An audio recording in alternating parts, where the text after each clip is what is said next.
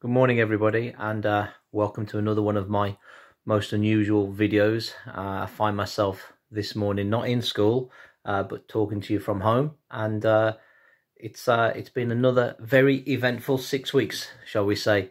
The first thing I would like to say is a huge well done and a thank you to all the teachers and all the staff at George Salter who have worked inordinately hard over this 6 weeks, indeed over the past 12 months with the pandemic, to make sure that we continue to offer the right kind of provision and care for you, the young people, in the right way.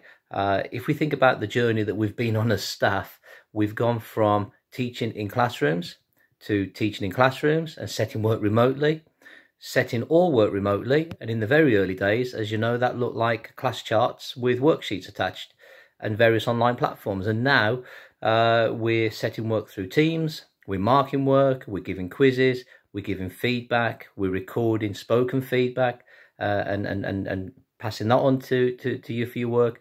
It's absolutely incredible, this revolution, because it is a revolution in how we're working, is taking place.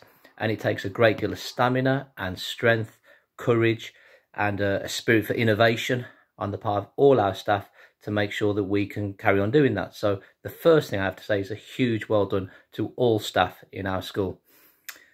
The second message at the end of this half term is to you, the students.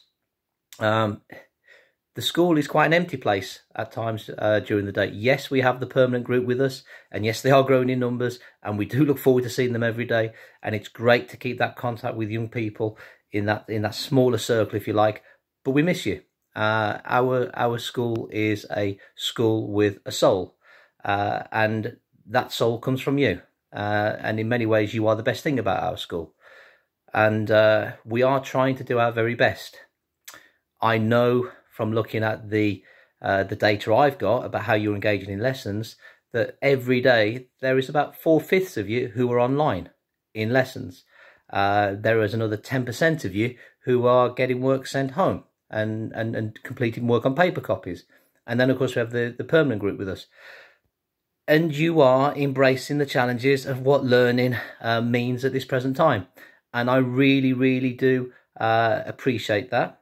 And I also think for some of you, particularly Year 11 and Year 13, this is really hard. This is difficult because you are working hard, trying to prepare for what the future may bring without us really having the clarity of what exams are going to be in the summer.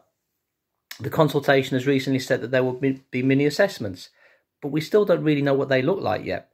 And you're facing all those difficulties in an admirable fashion. What I do know is the resilience and the stamina that you are showing at this moment in time will stand you in good stead for the future. And that I don't wish to come across as patronising or put that in a trivial way, but if you can face these challenges, you really will be well prepared for that next phase in your lives. And on that, a big thank you to all the tutors, all the progress leaders, to the careers coordinators who were putting work in to make sure that you're aware of what those next steps look like. There have been videos about post-16 provision on our YouTube channel. I know the options process is running remotely, and there have been evenings, there have been videos to prepare you for that. So we are endeavouring to offer the right kind of support. I really appreciate the form tutors and the progress leaders and the student welfare managers who are contacting you on a regular basis if we haven't heard from you. But I also need to know that you are well. And if you are struggling, there are ways in which you can let us know. Online through the Sharp system or contacting the school directly. And we will be able to allocate support for you. Because this has been difficult and is difficult for an awful lot of us. It's been difficult for me personally. Some of you may well know that I actually contracted the virus in just over New Year. And was really quite unwell for the first 2 weeks of the new year. So this is hard. This is difficult. But we will get strength from this, and we will come together as a family and get through it. I also think about the Year 7 students who are engaging in remote learning in incredible numbers. An awful lot of hard work has gone in there to make sure that is the case. But you've had a year in a secondary school without really knowing it as well. You haven't got to walk around our school, go to different classrooms, see the different teachers in their own environments.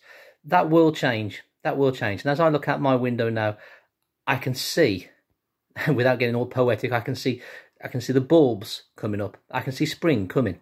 The vaccine will arrive, and good times will be here. We just need to get through this for another short period of time. And I think, if I could, that's the message that I'd like to end on, which is a message of optimism that spring is coming and things will get better and we will be able to reopen. And I guess my challenge to you will then be, what will that look like for you? What does it look like for our staff who are already planning for that reopening?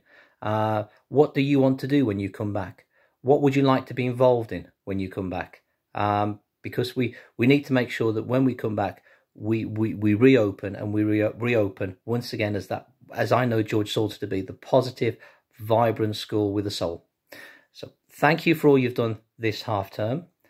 Have a good break over the half term, or over the holiday, and let's re-engage with that remote learning next half term to the point where we can have you back. I don't know when that will be. I've heard rumours about the 8th of March. You hear rumours all the time. What you can be rest assured is that as soon as we know, I will let you know. Thank you for all you're doing, and to the parents and carers, thank you for your support. We don't take it for granted. We do need your feedback, and I hope you can see how we have tried to act on that in these 6 weeks. So let's keep going. Let's pull through as one team, and then let's reunite as one big family when we reopen. Thank you very much.